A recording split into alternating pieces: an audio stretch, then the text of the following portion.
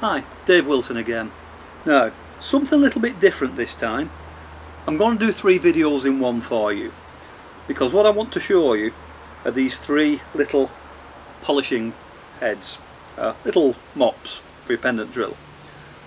Now we've got a very rough one, we've got one for medium polishing, and we've got one for final polishing. So what I'm going to do, I'm going to take you through step by step, taking a rough piece of metal through to final finish, and I'll show you how to use all 3 polishing mops. So 3 videos in one, and I'll show you how to polish. So, as always, follow me. Okay, so welcome to my workshop. So what I've got here for you is a piece of sterling silver Whitley Bear, and this has been heat treated. I was soldering bits to it and that, and so you can see it's all black and oxidised. Now I know you'd normally put this in the pittle. I'm not going to do. I'm going to polish it using the polishing mops to show you. So what I'm going to do is I'm going to divide this into 4 quarters, and I'm going to leave a quarter like that, oxidised. Then I'm going to buff all the rest. Then I'm going to mask off half of it, use the Tripoli, and then mask off the last little bit, and then rouge it. So when I've finished and I take the tape off, you'll be able to see the progression all the way along it, from rough to final mirror finish. So let's get started. So here we go, I've taped up the end, so we'll keep that oxidised so we can see the comparison.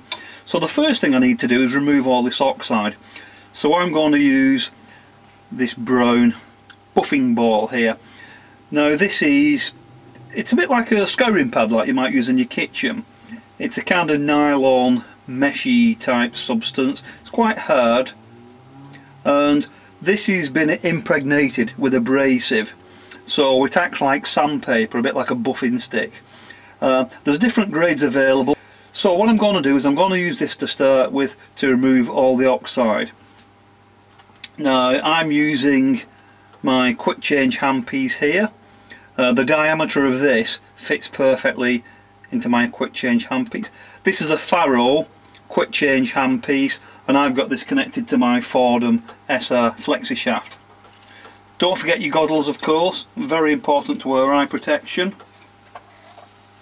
Now I have it rotating this way, so I'm going to start at the top there and work my way down, and I'm just going to remove the oxide. Now you don't want to rotate this too fast, otherwise it will disintegrate. So just slow speed.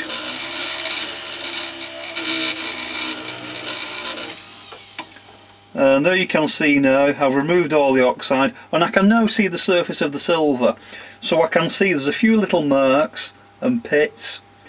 So I'm now going to carry on, and I'm now going to go at 90 degrees, and I'm just going to keep filing this with the buff ball until I get rid of all those little marks and surface scratches.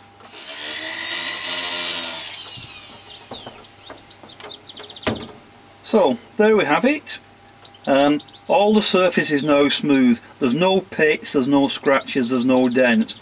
And in fact, if you want a satin finish, then that's fine. There you go, leave it there. That's all you need to do. So this is great for removing the oxides, and it leaves you a nice satin finish. So if you want to keep a satin finish, there you go, job done. Of course, I'm going to take it further, so what I'm going to do now, I'm going to mask off another little bit of it to keep that, so we have a comparison later, and then I'm going to go on to the next stage with the rest of it. So we've got the satin finish with the buffing ball. So next up I want to start the actual polishing process. So this is a little 3-layered felt wheel here, and this is really great for your first stage polish. I'm going to use it with some brown Tripoli, and that's going to help to get off all these tiny little surface scratches and just start to get the beginnings of a mirror polish. So once again, this is going to go into my flexi shaft, and the first thing I need to do is load it up, because this is a brand new felt. So the first thing I need to do is just run it very slowly and just build up some polish on it. And it's quite easy to see, you can see where the polish is there. You might get a few bits of fluff the first time you do this, so again, eye protection.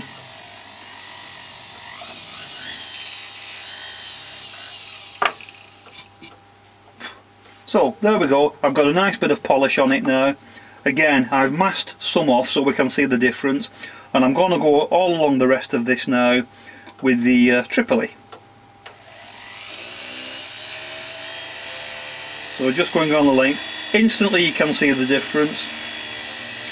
Now it's quite important to keep rotating the handle 90 degrees. So once you've polished it one way, just turn it round and polish it at 90 degrees.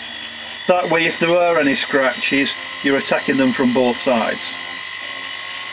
So join me in a second. So there we go, just a couple of minutes. If your brush starts to look dry, just add a little bit more Tripoli to it. And you can see now we're starting to get the beginnings of a mirror polish.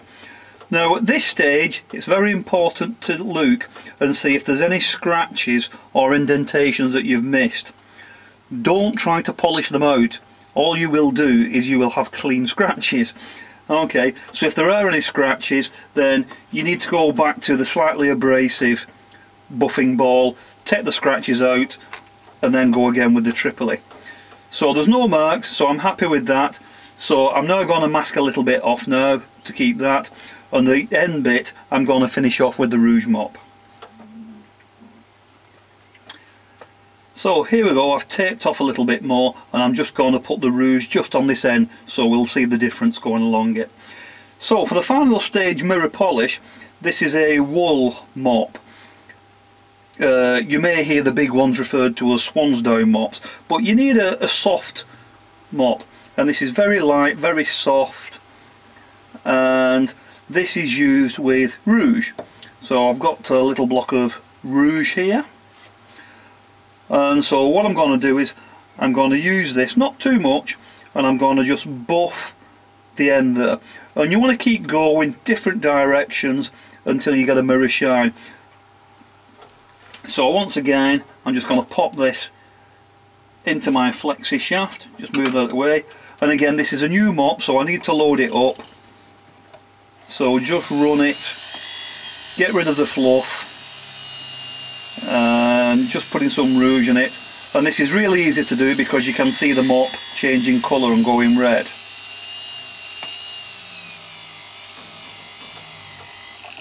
So there we go, you can see the rouge polish on it now.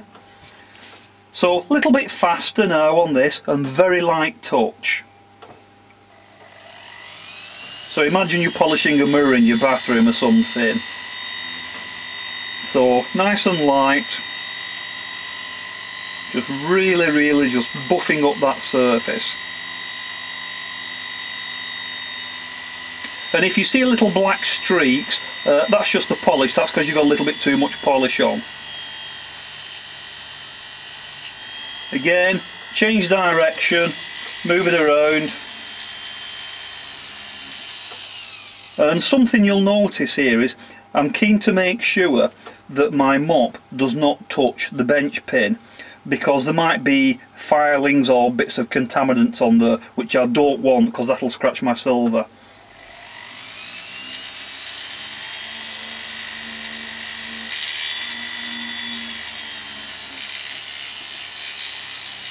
So there we go, it really is just a couple of seconds, and I'm just speeding up now, just the last little, just touching up.